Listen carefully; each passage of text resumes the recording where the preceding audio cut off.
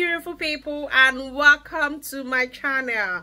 I'm super excited to have you here. And guys, in today's video I will take you through A to E assessment of a dying patient. Now keep an eye, tomorrow I'll be posting a video on A to E assessment of an end of life patient, so keep an eye on them. Before we dive directly into this video, I am so excited. I got around 15 emails yesterday. Nosvi, thanks for your help. I passed my Osce, so I'm so grateful to God for you all who have passed your Osce exam. I'm so proud of you, Mr. Olaniyi. Welcome to your band 5 role. Well done. I'm super proud of you, Olajumoke. She made me tearful yesterday when she called me to tell me she's passed her Osce exam. I'm so proud of you. I'm super proud of you, Bridget. Guys, I didn't take down the name, so if I don't remember, pardon me. I'm just having too many things on my brain now.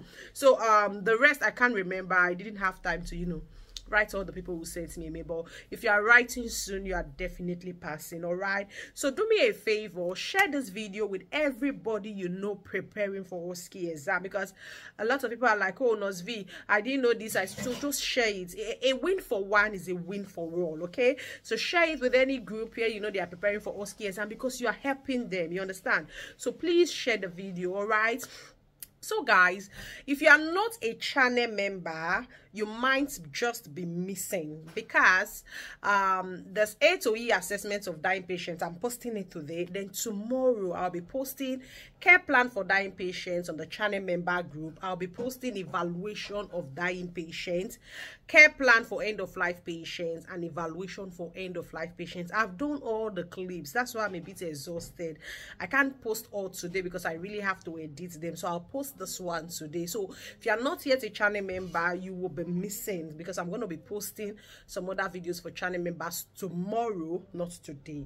All right, so guys, without wasting any of your time at all, let's get to our topic for today: A to E assessment of a dying patient. So do well to like this video, do well to share this video, and of course don't forget to subscribe. Thank you.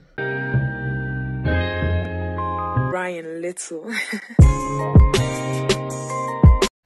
I approach my scene. I see my scene is safe to approach. I provide privacy. So you're not really drawing any curtain, but you verbalize it. Now I will do my hand hygiene according to World Health Organization. On your exam day, you can choose to do your hand hygiene with water, or you can choose gel. Me, I prefer gel. So I do my hand hygiene according to World Health Organization. It's palm to palm. Right hand over left dorsum, vice versa, fingers interlaced, fingers interlocked, rotation of the thumb, tips to the finger, and the wrist. My hands are clean.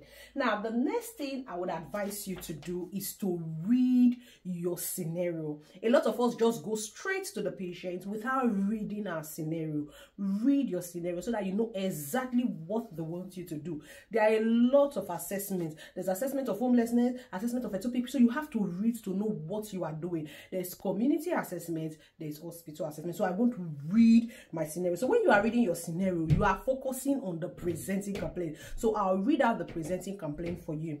Mrs. Haley is a widow whose husband died 8 years ago. She is now diagnosed with end-stage colon cancer. She's breathless with severe chest pain. Ellie's only child lives abroad. Ellie is so worried about seeing her only child before she dies. So looking at the scenario already, I know they say patient is worried also about dying. So looking at this scenario, I know I'm dealing with a dying patient. So what do I need to do? I know exactly I'm dealing with a dying patient. I know patient has severe chest pain, back pain. Now I'm happy to proceed to my patient. Hello. Hello. My name is Violet. I'm one of the nurses looking after you today. Please, can you tell me your full name and date of birth while I double check with your wristband, please? My name is Ellie Brooks. Okay. And my date of birth is 15 February 1940. And I have here hospital number 100010. Assessor, with the paperwork I have on my hand, I have the right patient. So guys, imagine that wristband. All right, Mrs. Haley, please, do you have any allergies at all to food, latex, adhesive, any allergies at all? I'm not allergic to anything. Oh, beautiful, beautiful. So I'm happy you don't have any allergies. So Mrs. Haley, I'm here this morning to carry out an assessment on you. Is this a convenient time, please? It's fine. All right, beautiful. So I will leave you with your call bay. If you need anything, please use your call bay. I just want to assemble all my equipment. All right, thank you, nurse. All right, beautiful. So guys, again, I will do my second hand hygiene. There has been an update. I'll say to you, wearing of apron and glove in your assessment is now optional, meaning is absolutely your choice. So me, in today's video, I'm not going to wear apron and glove. If you choose to wear in assessment in your Osce exam, it's also fine. So I'll do my hand hygiene again. Palm to palm, right palm over left bosom, vice versa, fingers interlace, fingers interlock, rotation of the thumb, tips to the finger, and the wrist. So my hands are clean. So I would now go back to my patient. Assessor, please, can you confirm all my equipment is clean and ready for use? Assessor will say, that's correct. Please proceed to your patient. So Mrs. Haley, I'm back. Please, which of the hands do you prefer? I prefer my left. Oh, beautiful. Thank you very much. Please, have you ever had surgery on this hand? No. Oh, beautiful. Because I can see this hand. There is no redness. There's no swelling. There's no infection. I'm happy to use this hand. So I'm going to tie my cuff. Yes, thank you so much. I'm going to tie my cuff, covering 80% of the upper arm or 2 to 3 centimeters away from the cubital fossa. So use one of them. Beautiful. So I've tied my cuff. Now I would not on my machine. Mrs. Haley, please, can I see your nail beds? Yeah. Beautiful. Thank you so much. I can see your nail beds. There are no false nails. The nails are all right. There are no infection. I will do a capillary refill. The capillary refill is less than 2 seconds, and I'll put my probe on this hand. So if you tie the cuff on the hand, you use the other hand for the probe. Now I'm happy to on my machine. So now, Mrs. Haley, while I on this machine, you'll feel some tightness, okay? But it's just for a while. All right, thank you.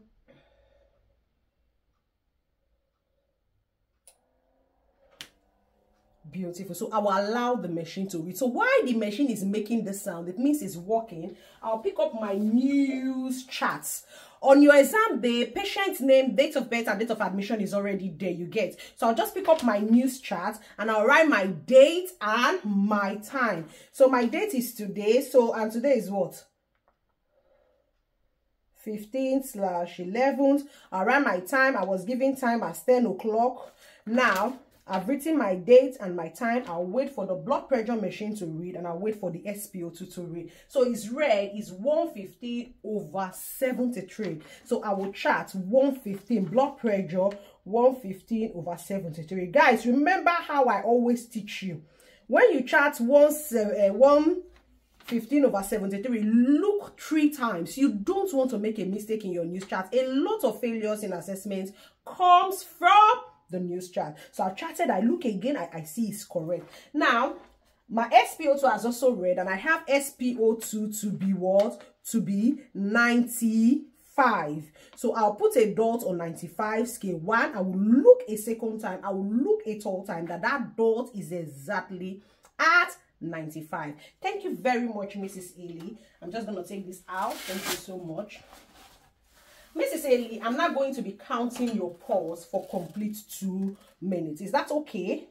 Katie, pause it, please. Okay. I'm not going to count your pulse for 2 minutes, Mrs. Haley. Is that okay? It's fine. All right. So, guys, count your pulse and your respiration for 2 minutes. If you count it below 2 minutes, trust me, you just might fail, because you're supposed to count for complete 2 minutes. All right. So I'll pick up the hand. I'll start feeling the pulse. All right. Assessor, my time starts now.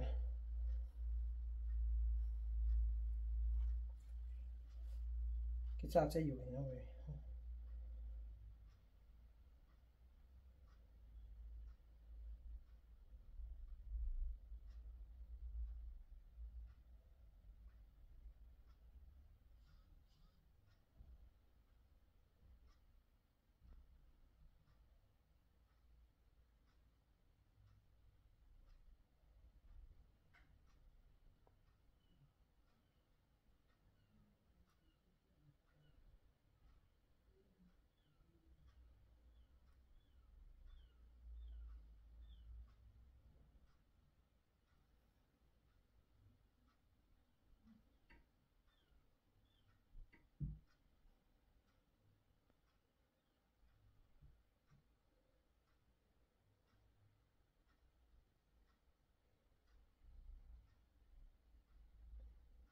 All right, so guys, because I don't want to bore you too much counting for 2 minutes. Now, if you look properly, my patient was breathing very high. So, Mrs. Ailey, thank you very much. I'm just going to chart your pulse, if that's okay, all right? Yeah.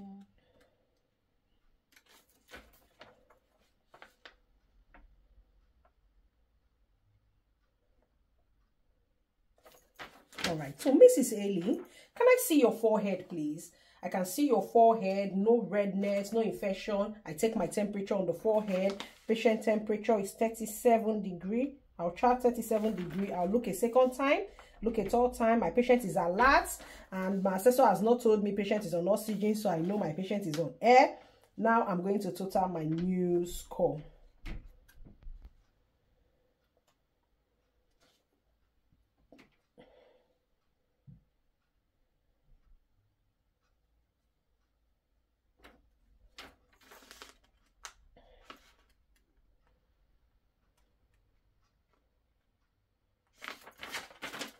Now guys, I am done. So make sure you look at your news chart 3 times before you conclude. And after getting your news total, turn to the back of your news chart so that you can know how often to monitor the patient and escalation of care. So Mrs. Ailey, I'm done with your observation, but I'm really sorry. When I was counting your pulse, I didn't tell you. I also counted your respiration, and that's because I didn't want you to be, agitated when I was doing it. So I'm sorry. Is that okay? It's fine. All right, thank you. So Mrs. Ailey, you have a news total of 2. So for a news of 2, I'm going to monitor you every 4 to 6 hourly, and I'll be escalating your care to the doctors. Is this okay? It's fine. All right, beautiful. So Mrs. Ailey, I'm going to go through your A to E assessment with you. So because both of us have been talking, I can see that we have been talking okay, so I can confirm that your airway is patent. Can you please cough for me? All right, beautiful. So I can confirm that your airway is patent, and I'm happy with that. Now, for your breathing, I did your respiration for 1 minute. I notice your respiration is high. You are scoring a 2 for your respiration, okay? And so this means there is stridor, there is coughing, there is wheezing, there is use of accessory muscles, there is seesaw breathing, there is visual sign of respiratory distress. So what I'm going to do is I'm going to escalate that to the doctors, and we'll continue monitoring you 4 hourly, all right? I did your saturation. Your saturation is normal. You are scoring 96. It is within the normal range, and I'm happy with that, okay? Now I move over to circulation. For your circulation, I checked your blood pressure, and on my news chart for your blood pressure, you had 113/70. So you are not scoring at all for your blood pressure. Your blood pressure is okay, and I'm happy with that, okay? So when I also checked your pulse is 90 beats per minute. It is within the normal range, and I'm also happy with that, okay? Now for your capillary refill, you are properly perfused, and there is no cyanosis. So Mrs. Ailey, I'll move over to disability. Mrs. Ailey, can I ask you please, do you know where you are at the moment? Yeah, I'm in the hospital. Beautiful. I'm happy you know you are in the hospital. Beautiful. Now, Mrs. Ailey, are you having any pain? Because when I read your scenario here, I see you are having chest pain, back pain. Are you having that? Is the pain still on? Yeah. Oh, bless you. And it's radiating to my back. Oh, bless you. I'm so sorry to hear that. If I ask you to score your pain, where 0 is the least pain and 10 is the highest pain, what would you score your pain, please? I'll score it a 8. Ooh, that's really high. Can you take a deep breathing breath for me, please? Beautiful. So, assessor, in a real clinical scenario, I'm supposed to stop and get a medication for my patient and escalate. Assessor, are you happy for me to continue? Or Mrs. Ailey, are you happy for us to continue? Then when I'm done, I get you something for the pain. Is that okay? It's fine. Beautiful. Well done, Mrs. Ailey. So, are you passing good amount of urine? I'm not really sure, nurse. I know ever since I came into the hospital, yes, I've not been eating and drinking well. Oh, you've not been eating and drinking well. That's fine, Mrs. Ailey. What I'm going to do, I will escalate that to the dietitian, and we'll encourage you to be taking bit by bit, warm water, if that's okay, bit by bit, anything you like to eat, but take it in small amounts, okay? But your urine, are you passing good amount of urine, or is reduced? It's reduced. Oh, beautiful. Bless you, Mrs. Ailey. We're here to support you. We're here to help you. I will escalate that to the doctors, okay? And I think I'll open a food chart for you. I will be checking how you eat, and we'll see how we'll go about that, okay? Now, Mrs. Ailey, has anybody checked your blood sugar today at all? No, nurse. Oh, beautiful. Assessor, please, can you confirm my patient blood sugar for me? Then maybe your assessor says something like 5.2. Okay, so Mrs. Haley, the blood sugar is 5.2. The normal blood sugar is supposed to be 4.0 to 8.0, but you are having 5.2, so that's okay. That's within the normal range. Now, Mrs. Haley, I move over to exposure. For your exposure, when I did your temperature, I can see my news chart here. Your temperature is within the normal range, and I'm happy with that. Do you have any rash, any swelling, any bruises in any part of your body? No.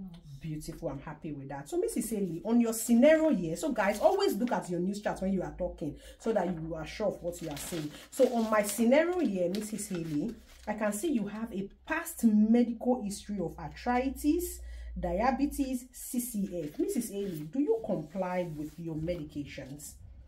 I do.